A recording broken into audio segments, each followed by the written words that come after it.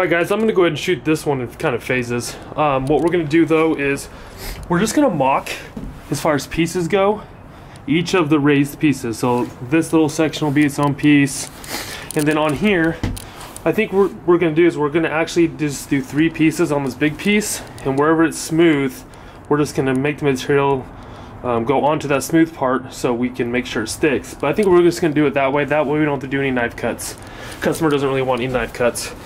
I think probably this might be the only exception here, is I don't really see a point to make these 2 separate pieces, but you guys can let me know from a design standpoint.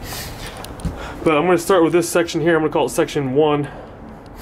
And then I'll make this section 2, and then I'll do the stairs, and over there section 4.